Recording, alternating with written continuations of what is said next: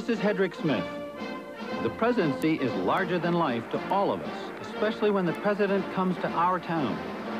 Here in the spring of 1982, Ronald Reagan visits Knoxville, Tennessee, near the hometown of then Senate Majority Leader Howard Baker.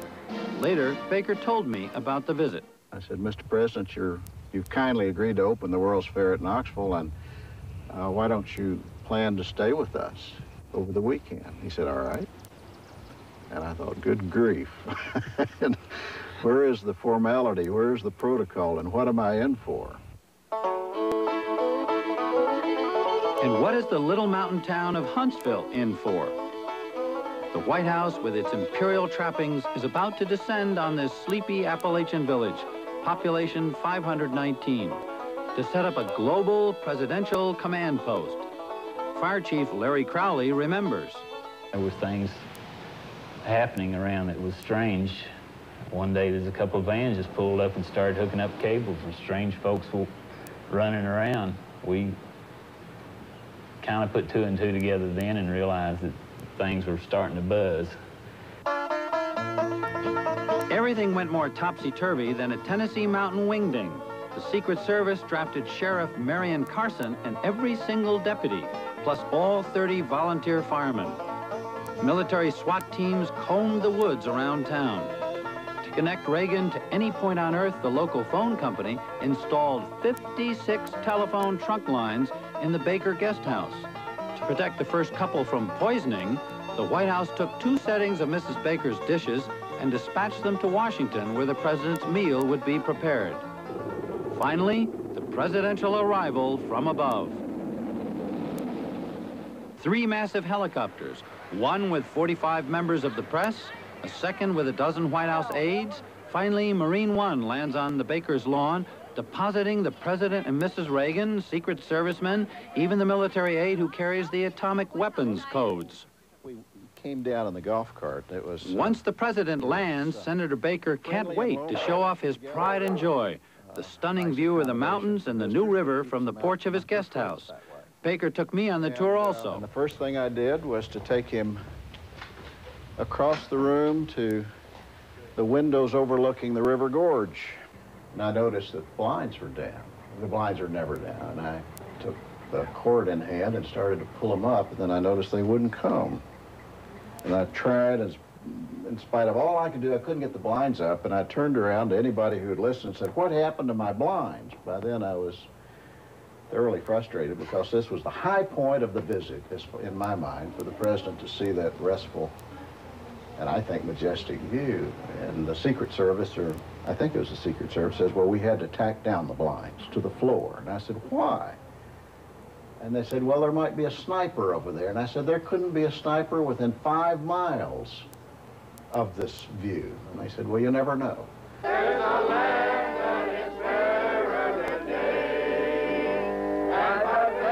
At the church, the Secret Service took no chances.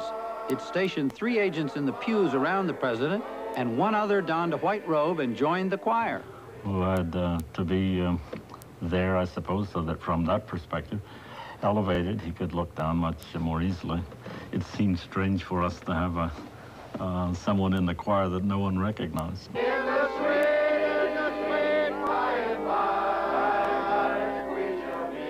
We knew there would be some security precautions, but all the things that they did in the last couple of days amazed us. They had little ladies digging in the flower beds at church, and they had people looking over their shoulders to make sure they weren't planting explosives in the flower beds. Officer, can we get you to Officer? Officer? Officer? Sorry, can we just get please? Please, of course. Thank you very much. Thank you, sir. What did the president have to say to you? I was excited. I don't know hardly what he did say. He was really excited. That's her mother. This is my sister. But I enjoyed him. I'm proud he come here, him and his wife, and Howard Henry. Thank you very much. The one-day imperial visit climaxed with an after-dinner sing-along with Dinah Shore at Senator Baker's well-guarded home. At least the president was safe. There was not a single police officer on duty that night except at this location, and somebody must have known that, because one of my good friends, Ross Ferris, who lives nearby, called when the evening was over and says, Howard, I'm sure the president was well taken care of, but I want you to know somebody got in my house and took everything. These are the frustrations of a little trip to Huntsville, Tennessee. But imagine what it's like when the president goes to Moscow or Peking. He takes hundreds of assistants with him, assistants, secretaries, even hairdressers for his wife. We see the whole panoply of the White House, the panoply of the imperial presidency, as if he were some kind of modern Marco Polo. But this is the myth. It makes the president look like a king, but he's not a king. It's a misleading impression which is perpetuated by television because it's so easy to see and to identify with the president as our national hero, as if he were all-powerful. But ours is a system of shared powers, not concentrated power. It seems from the White House as if chunks of power keep floating away. I don't take orders from the Secretary of State, and I don't take orders from anybody else except the people who have elected me. In 1986, Democratic Speaker of the House Jim Wright launched a push for peace in Central America, upstaging President Reagan by contacting Nicaraguan leaders directly. The White House accused Wright of poaching, acting like the Secretary of State. Well, that's a good point. When he got involved in the peace process, he kind of stole the high ground from us there. When a Speaker of the House, in effect, starts negotiating with a foreign country over anything, I think that's a bad precedent and probably weakens the presidency. Every modern president faces a host of rivals for power who seize the policy initiative. In reality, we have a system of rotating prime ministers. Obviously, if there's a major problem in the country and the president or his people are not addressing it, then Congress will address it. And in many cases, Congress takes the initiative. Even junior politicians like Senator Warren Rudman of New Hampshire get in the act. In late 1985, Rudman and Phil Gramm of Texas stole the initiative and the limelight with a sweeping budget reduction bill. Has passed the Congress because it is the most important item on the agenda of the American people. When Phil Gramm and I decided to move into that vacuum, the news media followed and gave us enormous exposure, and the people around the country said, hey, wait a minute, here are some guys with some ideas that maybe we ought to listen to. They acted, and Reagan followed. And it does so without increasing taxes to pay for more spending. Most people don't realize how often presidents are dragged into new policies against their will. One fascinating case study, Ronald Reagan had long been an avid supporter of Philippine leader Ferdinand Marcos, a staunch anti-communist ally. Yours, Mr. President, is a respected voice for reason and moderation in international forums. But flaws were seen in that policy by a conservative Republican senator from Indiana, Richard Lugar, head of the Foreign Relations Committee, and Lugar set out to change things. An official American delegation will demonstrate our support for democracy in the Philippines. Lugar pressed for elections between Marcos and Cory Aquino, then maneuvered the White House into naming him head of a U.S. team to monitor the election. It was a pivotal moment because I did not realize till I got there the extent to which the world press was going to cover this thing. There were about 1,000 journalists accredited. The poll watchers arrived on a day when election fever was running high. There were skirmishes between supporters of the candidates. Rocks were thrown. Foreign journalists were caught in the fray. Lugar's team spread out to observe the balloting and the vote count. Lugar was highly disturbed by what he saw. I plead with whoever is holding up the count to free it, let it go, let us see really what is happening so that we can begin to assess really whether the will of the people has been heard. Lugar's press secretary at the time was Mark Helmke. Well, this hit like a bomb because it was the first clear signal that something was wrong. Someone is apparently stopping the vote counting process because they were cooking the numbers. Lugar's strategy was to use the press to build pressure for change.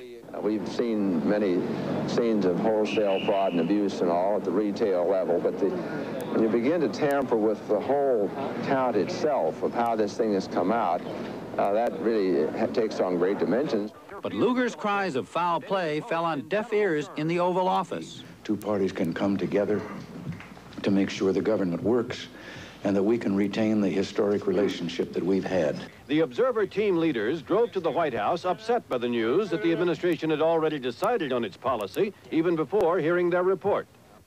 The president was there, Schultz was there, Weinberger was there, and they talked at length about what had happened. And Lugar basically outlined his approach that we had set up to watch the machinery.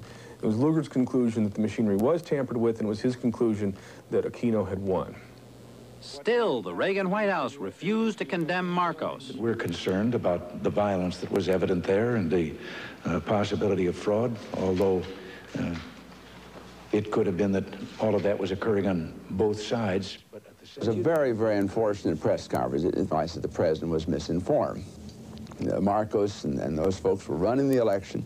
The fraud and abuse was clearly there.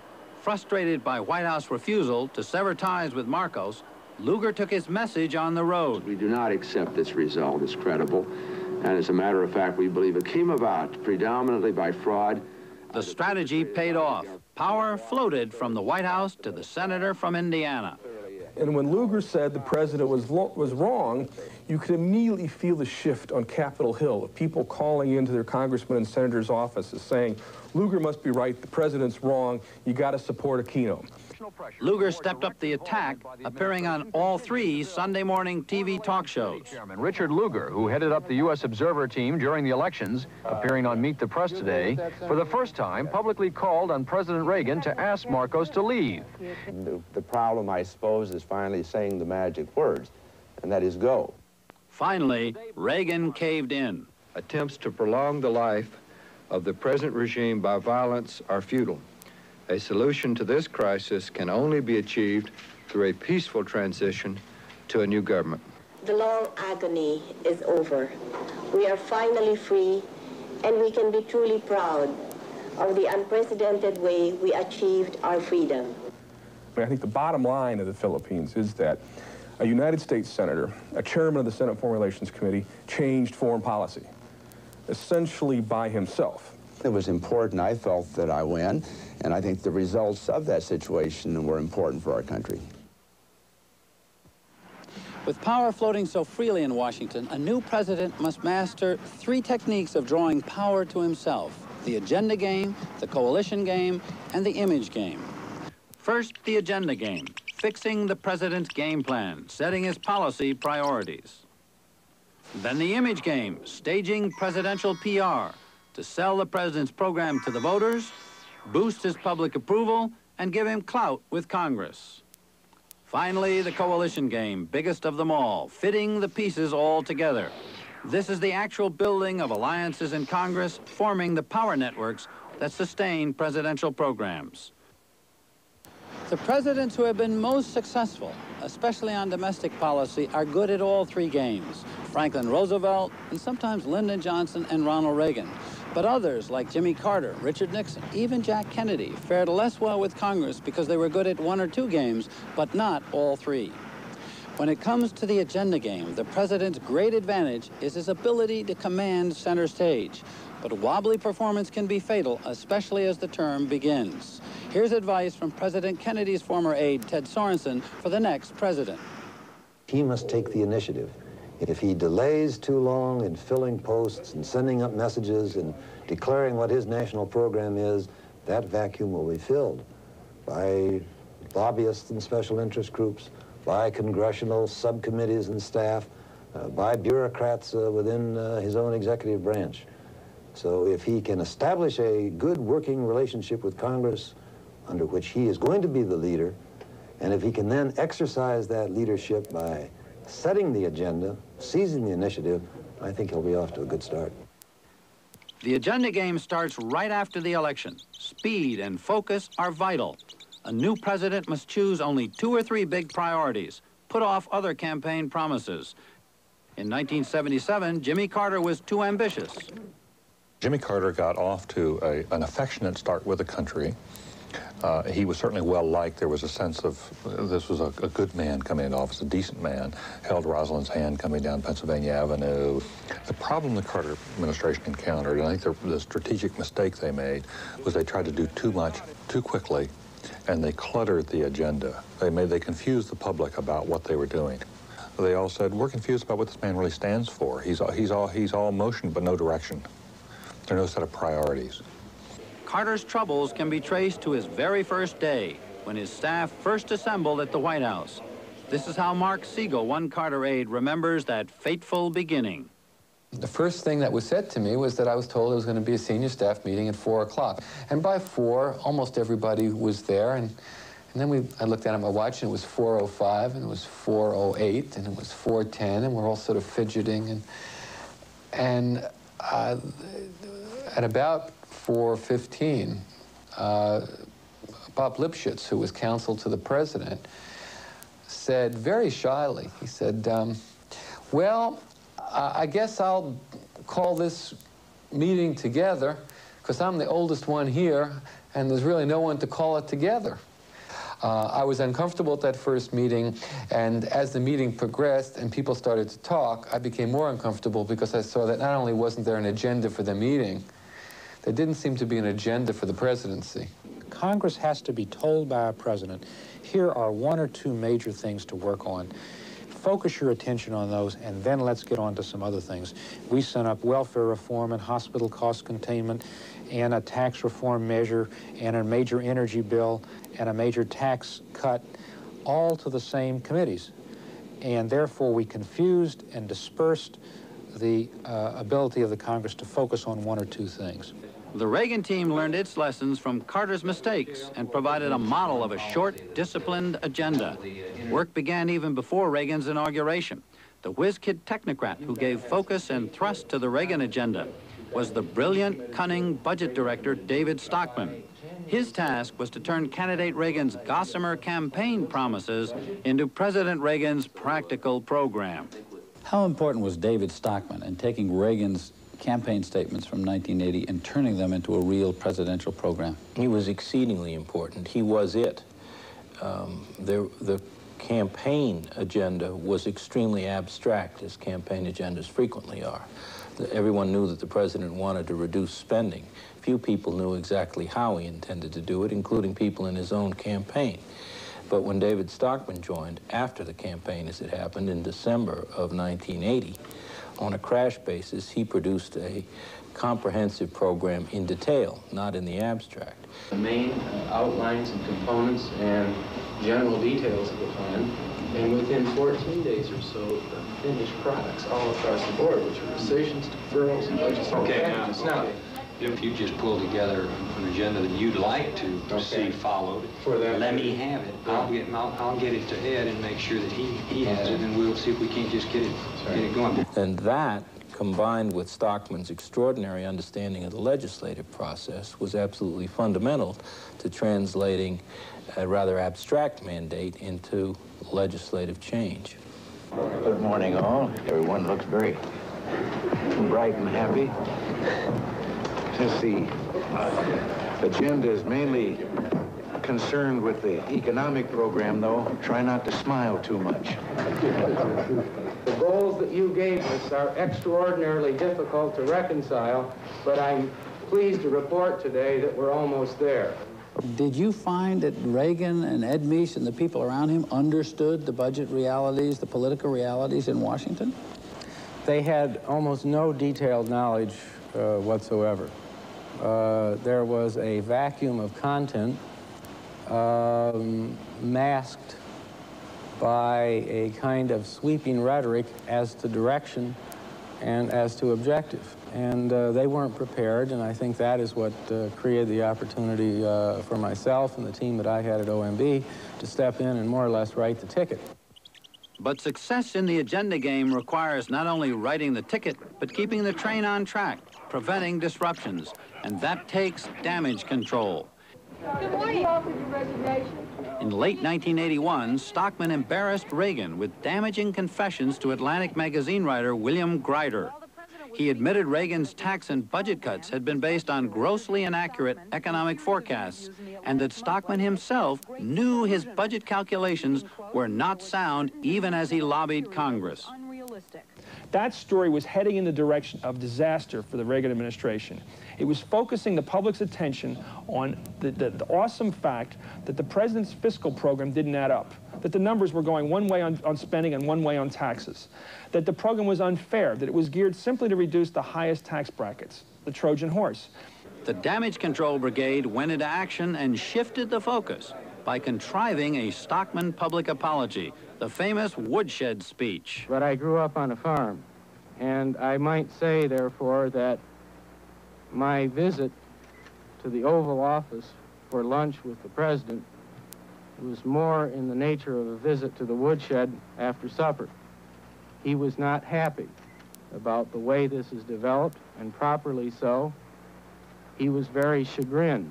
Why didn't you recommend firing him? Well, because he was really carrying a heavy load for us at the time. We were we were really pretty much in the, still in the midst of trying to move some of our legislative program.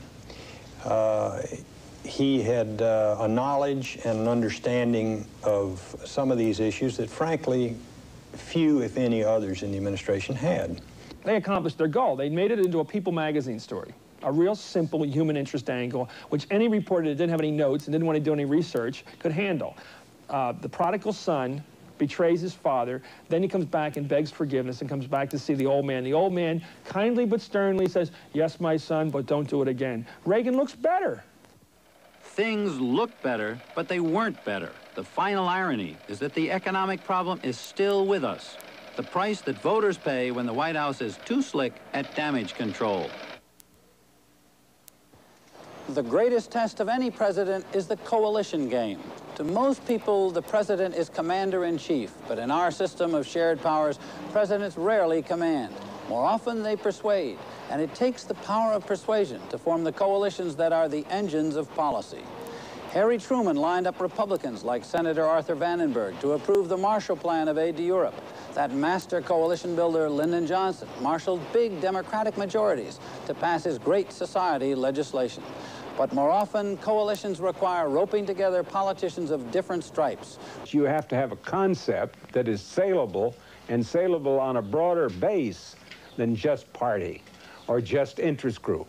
You have to put together oil and water. You have to put together conservatives with liberals, each with a different reason for being for the particular process, but they have to come together or you don't get a national solution that's really going to stick.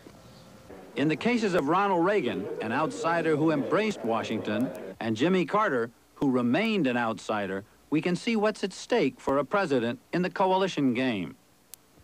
In this game, the president's first move must be to secure his own political base, to forge working alliances with the leaders of his own party in Congress. Jimmy Carter had trouble doing that. Jimmy Carter was elected to the White House in part because he was an outsider, and he ran against the Washington establishment. But when he came into office, he continued those same ideas. You know, he did down to the petty point of not giving Tip O'Neill seats to his inauguration in 1977, and really antagonizing the Speaker of the House, antagonizing many of the others in positions of power. And essentially, the outsider approach doesn't work when you're the insider. If you're the insider, you've got to learn to build coalitions. And it may work politically for a while, but his presidency began to fall apart because he didn't form those coalitions once he got here. Carter ran into problems because his staff, his Georgia mafia, stayed aloof from the Washington political community. They thought the president ought to relate directly to the people. Continuing process to try to keep the president from being isolated in a world just composed of staff and politicians and press, which is a very unhealthy environment, as we all know. They just had a chip against their shoulder against everybody. Congressmen wouldn't get their telephones answered. The Congress had all kinds of difficulty with the staff level and the underlings in the Carter administration. Unbelievable. Unlike many presidents, Carter did not enjoy politicking Congress. Harry Truman used to lobby other politicians on the yacht Sequoia during cruises on the Potomac. But that wasn't Carter's style. He saw no advantages in small talk with the boys. Even Richard Nixon used the Sequoia, as his former aide David Gergen recalls. You would invite in some congressmen, and you'd go out on the Sequoia and schmooze for an evening and have a few drinks, put your feet up, the spouses would be there, and it was a nice, quiet evening. It was a way to get along and to put down the troubles and the partisanship of the day and sit back and try to build some friendships. And Carter came in, and he saw it as a symbol of wealth. It was the establishment symbol. He sold the Sequoia.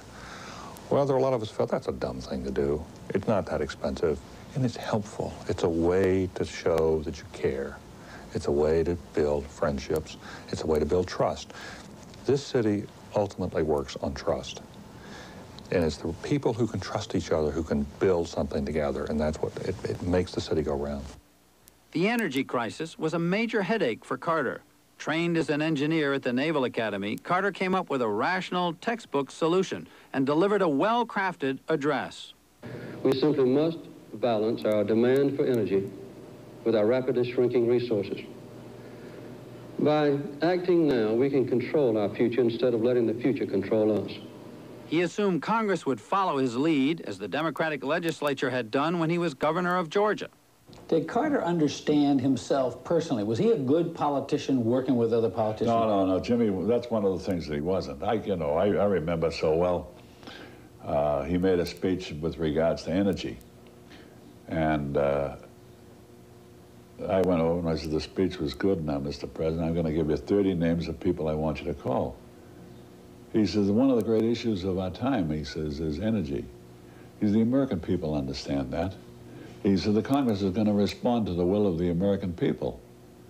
He said, I don't have to make those telephone calls. He says, that's not my nature. My speech was the right thing for America, and America knows it. I said, but that isn't the way Congress works. As bright and brilliant as he was on the subject matter, on the matter of the issue, he didn't know how to operate in the political field of Washington. Ronald Reagan had far better political instincts honed in the tough two-party politics of California. And he was lucky to have Senate Majority Leader Howard Baker as his guide and ally. For Howard Baker's decision to support Reagan's program set the stage for Reagan's enormously successful first year. Do solemnly swear that I will faithfully execute. Well, you know, that was a poignant moment for me as I watched Ronald Reagan stand where I had wanted to stand. And I heard the Chief Justice administer the constitutional oath, and then the new president started his inaugural address. We suffer from the longest and one of the worst sustained inflations in our national history. I thought, you know, he's not making these promises just for himself, but in a way he's making them for you too, because you are the majority leader of the Senate. It's something that Republicans haven't done in a long time, and you have never done, and he's making these promises for you. And I guess it was at that moment that I decided I was going to be Ronald Reagan's spear carrier. I was going to be his man in place in the Senate and carry his flag. Republican unity was the rock on which Reagan constructed his legislative coalitions. Reagan's election victory created a sense of hope and momentum, and Howard Baker rallied the troops from both wings of the party. Not since 1910, under House Speaker Joe Cannon, had Republicans voted down the line the way they did for Baker, even on a contentious issue like raising the national debt limit. Baker instilled the mentality of governing. What happened on the debt limit was freshman senators responding to the responsibility to govern. And it illustrated the difference between being the minority and being a jungle fighter and shooting from behind trees, on the one hand, versus being the majority, where you have to move a program and where you've got to govern and you've got to do something. You can't just not do something. Reagan and his staff built up credit with members of Congress through little favors. The way they dealt with people in a very personal way, one-on-one, was cordial and professional and pleasing. Reagan stood for hours with congressmen and took pictures and allowed them to bring their favorite constituents in. He signed letters, he signed pictures. He did all the little personal things that made people like him and owe him. Tip O'Neill liked to say all politics is local. Well, you could also say in Washington that all politics is personal. And the fact that someone might disagree with Reagan was mitigated by the fact that they had met him and liked him personally. But any effective president needs to be politically feared as well as loved. In Washington, Reagan softened up his foes, while out in the country, his lieutenants played hardball. They blitzed swing Southern Democrats to whip them into line for Reagan's agenda. What we first did is went and analyzed each member in each member's district, and we had a kind of a rating scale of a 1 meaning that this is the kind of guy you just go and blatantly intimidate in his district, and a 5 means here's a guy that's been very friendly and you really don't have to do that sort of thing, and a 3 was somewhere in between. We do direct mail to constituencies. Sometimes we did direct mail to high donor fundraisers. In some instances, we actually got 10 or 12 of a Democrat's top fundraisers to do letters to him. One target of the Reaganite blitz was Butler Derrick, a South Carolina Democrat. The Reagan congressional people up there apparently got in touch with a number of my substantial contributors in the district over the years who tend to be very conservative. And I was getting calls from them. It was mainly the large business community, but some of the small business community. I think it was something that was very well orchestrated. How'd you know who to call? Well, I've been in Southern politics for a long time. In the instance of Butler Derrick, I knew them all. So I called him up and said, you know, I've got a good project for you. Would you call Butler Derrick and advise him that if you believe in the president's program, that you think it'd be wise for him to support the program? And I gave him some basic guidelines, and some of them, on their own, tightened the screws up pretty good. Good evening. President Reagan today won the battle of the budget, and the role All that pressure paid off. In the first big test of Reagan's budget in 1981, 63 House Democrats broke with their party, giving Reagan the necessary margin for victory. The ayes are 253. The noes are 176. The amendment is adopted. Finally, we have the image game, the unrelenting effort to influence political perceptions. In the arsenal of presidential power, there is often no more potent weapon than the bully pulpit. The president's ability to attract the media gives him a unique platform to capture the nation's attention, to shape the public's moods, and to push his own objectives. Ronald Reagan turned the White House into Hollywood East and made the presidency his greatest role. But Reagan was hardly the first president to work PR. Franklin Roosevelt used fireside chats on radio for mass appeal. It is your problem, my friends, no less than it is mine. Together, we cannot fail. Jack Kennedy started televised news conferences and won a reputation for wit and intellect. Well, we always follow the Washington Daily News, and I believe that... As Richard Nixon's chief of staff, California advertising executive Bob Haldeman refined mass marketing techniques at the White House. David Gergen, a Nixon speechwriter, carried Nixon's PR rules into the Reagan White House as Reagan's communications director. The overriding rule every day was fixing the storyline that would advance the president's policy agenda. Bob Haldeman had a rule that before any event, any public event, went on the president's schedule, that a member of the staff who proposed it had to be able to tell him what the headline was going to be out of that event, what the first paragraph of the story was going to be out of that event, and what the photograph would be accompanying that event, and they all had to make sense. And if you couldn't justify the headline, the lead, and the picture, it didn't go on the president's schedule. It wasn't worth doing. And that kind of mentality carries over today to the Reagan White House. Reagan's White House team brought a level of media savvy unmatched in Washington. They engaged in trench warfare with the White House press corps day in and day out, using time-tested news management techniques. Spin control, calling network reporters right on deadline to give a White House slant to their stories.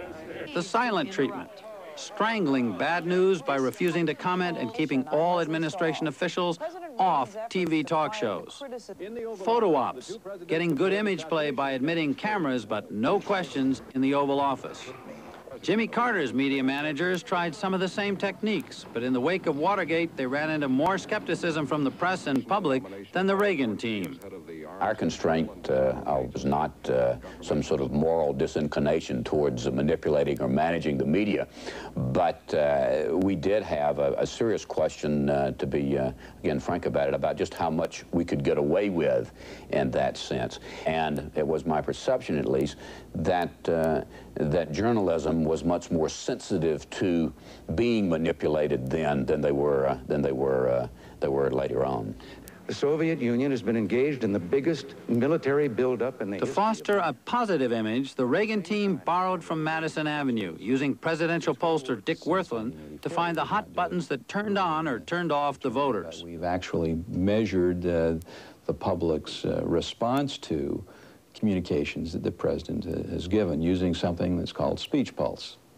Werthland would give 50 viewers little handheld gadgets to register their reactions to speeches, or to Reagan's 1984 presidential debates with Democrat Walter Mondale. And that's where the president has opposed practically every arms control agreement by every president of both political parties since the bomb went off. As he begins to unload on the president, rather than getting a positive response, you can watch the pulse begin to fall with every charge that he makes. It goes down and down. And he now completes this term with no progress toward arms control at all, but with a very dangerous arms race underway. In other words, he's taking a tactic that's not working with the voters, not working with the viewers. That's exactly right. Wirthlin applied the speech pulse to Reagan's speeches and advised the White House which slogans worked best with the public. At his urging, these power phrases turned up time and again in Reagan's speeches. My speech was about the wonder and glory of human and individual freedom. About the wonder and glory of human freedom. We know exactly which phrases seem to get a positive response, and furthermore, we know by interviewing people afterward why it is they're responding as they are.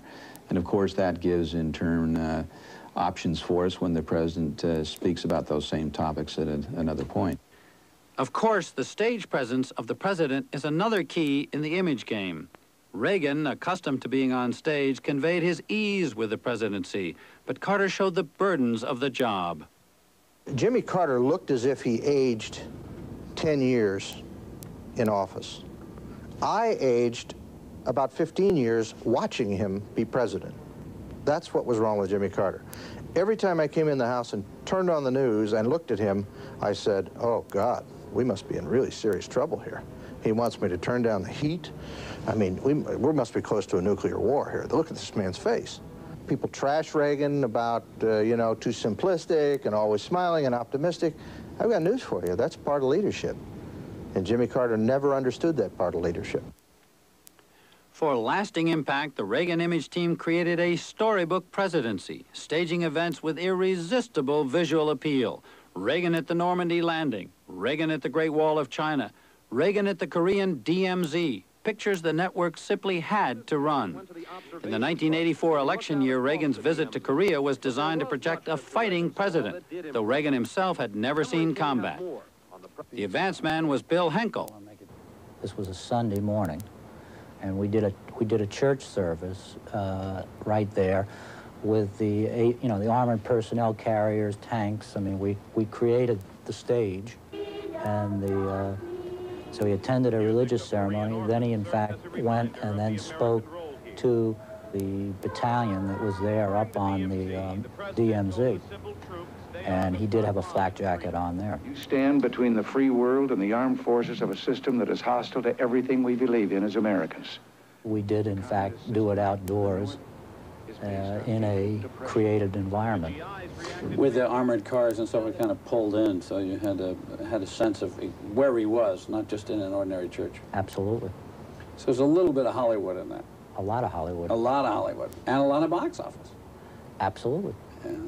But if you look at that event itself, how much of it is real and how much of it is a playlet? In that particular case, the activities up on the DMZ, I would say it's mostly playlet. Looks like a Hollywood backlot, and isn't any more important. We clearly wanted to create an image of Ronald Reagan as commander-in-chief with these fine young Americans on the line with communism. It was great theater. Reagan men like Bill Henkel and Mike Devers saw themselves as the executive producers of the evening news shows. The administration devoted some of its best minds to carefully scripting news spectaculars, deciding what images would become indelibly etched in the public mind. As an experienced actor, Reagan could make their scripts look spontaneous. We will always be proud. We will always be prepared, so we may be always free. The 1988 Moscow summit would be a natural.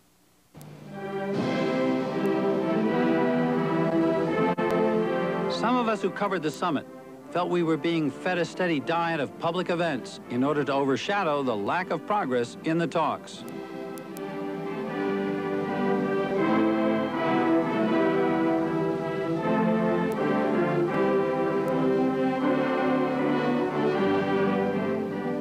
What's actually happened here in these 4 or 5 days in Moscow? Well, the most obvious thing has happened is that there's been a great theater, a great stage setting for the world. What happens is they stage these elaborate events. The walk in Red Square. That's supposed to have been spontaneous. That wasn't spontaneous. We see an event that may take place 5 minutes, 30 minutes, what have you, come back, and the videotape then gets put together as part of a collage. Reagan's Day. Now, you very seldom in print do a story called Reagan's Day or Gorbachev's Day, but irresistibly, it is the pictures that drive us, particularly at a summit.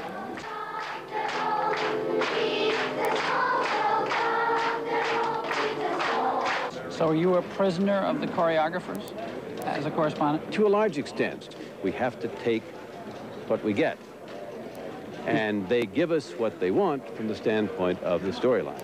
Now, I can say to you, the television audience, here are the pictures, but I can tell you from my sources that there was a great deal of contention in their first meeting. And yet you're looking at smiling pictures. Who are you going to believe? Donaldson or the pictures? You're going to believe the pictures. So the eyes can lie. Well, they discovered this bunch in this White House. Not just that a picture's worth 1,000 words, but that a picture is worth 1,000 facts. Weeks before we came to Moscow for the summit, Marlon Fitzwater told me the storyline from Moscow would be Ronnie Reagan goes to Red Square. And that's exactly what emerged. No big arms breakthroughs, no big agreements of substance, but plenty of symbolism.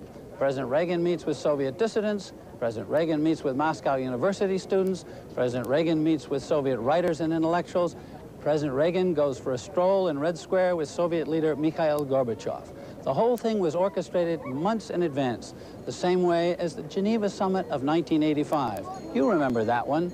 That was the Fireside Summit. Picking the right symbol is crucial in the image game. The fireside was the symbol the Reagan media managers wanted in order to convey warmth between Reagan and Gorbachev at their first meeting in 1985. And the symbol was picked by Henkel before they ever met. We understood all along that this was an important symbolic meeting, very symbolic. I wanted to create something where the two men could do some spontaneous activities. And to me, and it became sort of a metaphor for the whole trip, was a fireplace. I was looking for some sort of a setting that these two men could sit around a fireplace and be seen talking. Believe it or not, that was an important criteria for me. And when I discovered the Chateau Fleur d'Eau on the shores of Lake Geneva, I really hit a home run. There were the birch trees, and there was this stone beach house with one whole wall of stone and fireplace. And I turned to my colleagues and said, we've stopped looking. We have the place. Timing is the key to impact on television. Reagan's video managers even exploited other governments to heighten the live drama of presidential movements and to deliver it at the precise moment the networks needed it.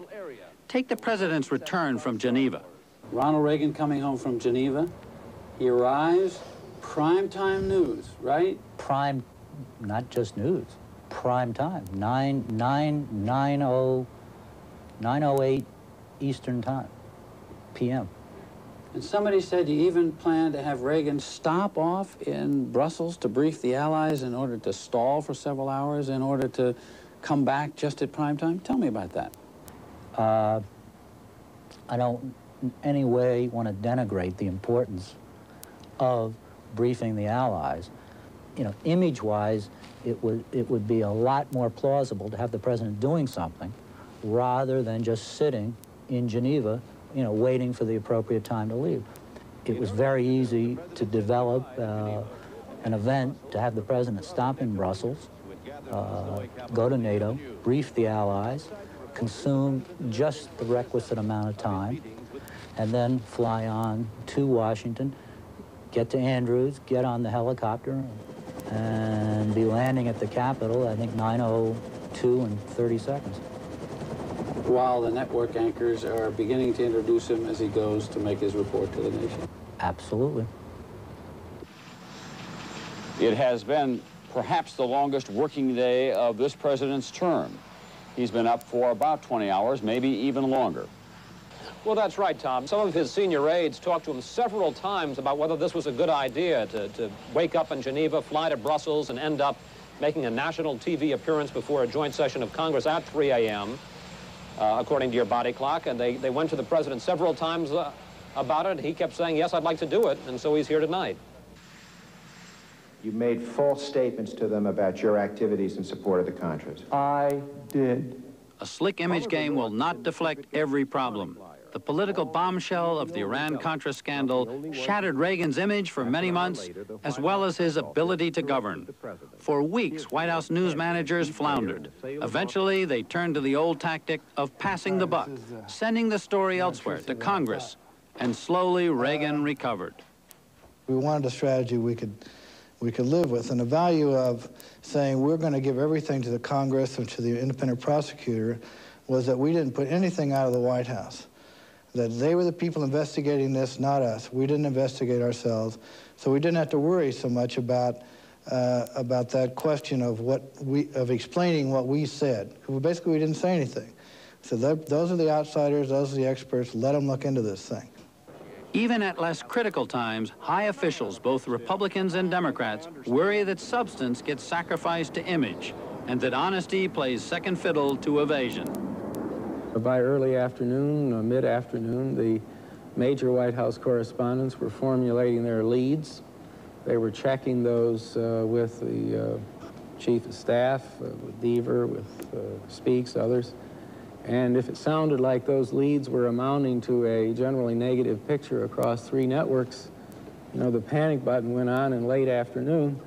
And by the end of the day, it was hard to tell what might be thrown overboard by way of people, or by way of policies, or by way of statements that totally compromised your ability to move ahead in order to get the lead straightened out and made more favorable. I'm afraid both in government and in politics and elections, we have reached a point in which the system, not because anybody particularly wants it to, tends to reward government officials and politicians, candidates, who are less rather than more forthcoming, who are less rather than more candid, who are less rather than more available for cross-examination or interrogation on what they're about. I don't know how we change that, as a matter of fact, but I've often said, if you take 2 candidates, all other things being equal, and you put them out on a campaign trail, one of them holds a press conference every day, does 4 or 5 events, on the whole responds directly to questions and so forth. The other does about 1 speech a day, has a press conference every 6 months, that sort of pattern. The candidate that doesn't respond will win every time. It was that kind of strategy that George Bush pursued in 1988.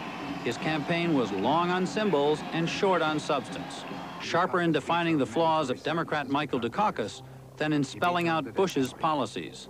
His revolving door prison policy gave weekend furloughs to first-degree murderers not eligible for parole. I asked President-elect Bush if his hardball partisan campaign tactics would hurt him in dealing with the Democratic Congress. Well, this concept that the whole system would screech to a halt because we had a rough and tumble campaign, it's absolute crazy. I mean, there may be 1 or 2 people out there that harbor some personal bitterness, but I don't, and I took plenty of shots. And I don't think the Democratic leadership does. They've taken shots. They get elected every 2 years in the House. They run every 6 in the Senate. If you run for sheriff, you know how to take it, and you know how to dish it out. And you know when politics stops and when governing begins. And I've run for sheriff. If you look at the agenda, what are going to be your top priorities? Well, one of them has to be the federal budget deficit. And that is a top priority of the United States Congress, and it's a top priority of the administration. Then, do you remember the expression, 1,000 points of light? Well, I want to reinvigorate the private sector if I can. I want to start that youth entering service program that I think could help bring out the best in our young people, and also help solve some of the problems of the inner cities thereby. I want to do more in education, and that means working with my Secretary of Education, formulating our proposals, getting them up to the Hill. We're going to have a strong environmental team under our new head of the Environmental Protection Agency, and I'll have to spell out some priorities there. So broad in general, the budget deficit, specific, education, environment, and then clearly with an overriding concern that almost gets into the deficit category, the war against drugs. Mr. President-elect, listening to you, I'm both inspired and puzzled a little bit. The inspiration is clear. The puzzlement comes from this. It seems to me, listening to you, I hear a few echoes of Jimmy Carter, and that may sound strange to you. I don't mean in terms of... very strange. Yeah, okay. I don't mean in terms of specific policies. What I mean is that when Jimmy Carter came in, he wanted to do something about the environment. He wanted to do something about education. He wanted to do something about bringing taxes down. He wanted to do something about the budget deficit, and on and on. And one of the problems he had was focusing the Congress. He confused the Congress, and he confused the country. Please don't suggest to me that if I don't say that, if I throw in the question of trying to do better on fighting narcotics, that means I'm not interested in the deficit, the one major, you know, economic problem facing us. I think to be so uni-purpose that you say you're going to do nothing else until the deficit is solved is myopic. These are George Bush's thoughts rapidly approaching Inauguration Day. Somewhat surprisingly, he's still offering the same ambitious political menu that he offered during the campaign. His agenda may gain focus in the weeks ahead, but right now it sounds almost as sprawling as Jimmy Carter's was, and that got Carter in trouble. George Bush has another potential problem. Like his 4 Republican presidential predecessors, he faces divided government. He won the White House big, but the Democrats won control of both houses of Congress. In most of the Reagan years, that led to repeated deadlocks on defense issues, on the budget, on aid to the Contras, on social spending, and many other big issues. It ain't going to be easy. It's going to be rough. You're going to have people jumping all over me after my budget proposals go up there. And I'm going to say, come on. This is the way the system works. If you want to get something done for the country, let's sit down and talk about it. And they do want to get something done for the country, and they'll sit down and talk about it. And when somebody climbs all over me in a flamboyant thing on some program, I'll say he's doing just what he ought to do. All the voters in Michigan and Kansas or wherever he's from will think this is great, and that's what he ought to do. Now come on and let's you and me talk quietly and get this problem solved. Private bargaining is vital, but it's no guarantee of success. Other Republican presidents have tried it. Eisenhower, Ford, Reagan, even Nixon. But bargaining has often broken down because of bedrock partisan disagreement on the issues, and the veto that can be exercised by the opposition as well as the White House. Howard Baker knows it well. Senator, at one time or another, either as majority leader or at the White House, you've complained about the gridlock in government. How much of this is the problem of split government, the party being in the White House, the opposite party being in the House and the Senate? I think a lot of that. I think people have unconsciously decided that that's an additional check and balance to have a president of one party and a Congress of the other. But it produces gridlock more often than I like to think. I think we need to find some way to produce a greater unity of purpose between the White House and the Congress, a greater identity between presidents and the Congress, the House and Senate, in order to avoid so much gridlock that the system grinds to a halt. Howard Baker has a point. Power seems more dispersed, divided, elusive than ever. We look to one man at the top for cures, but ours is a system of shared power. And a president can succeed only if he can form effective, durable coalitions. Only if he and his power rivals can find common ground. The obstacles are great. In these 4 broadcasts, we have shown you the enormous changes that have swept through Washington and created a new power game. The earthquake in Congress, the electronic mass marketing of the constant campaign, the muscle of the lobbies, the immense influence of the unelected staff and the press, and the games of pork and turf that hobble our national defense. Our purpose has been to give you a better understanding of how Washington really works, why it doesn't work better, and why it is so vital for all of us, President, Congress, and voters, to put cohesion and common interest ahead of tactical ploys and special pleadings. What we're about to witness is the performance of a new leader. The fate of the Bush presidency is at stake, but much more. Our national destiny and the functioning or malfunctioning of our whole political system. I'm Hedrick Smith. Thank you for being with us.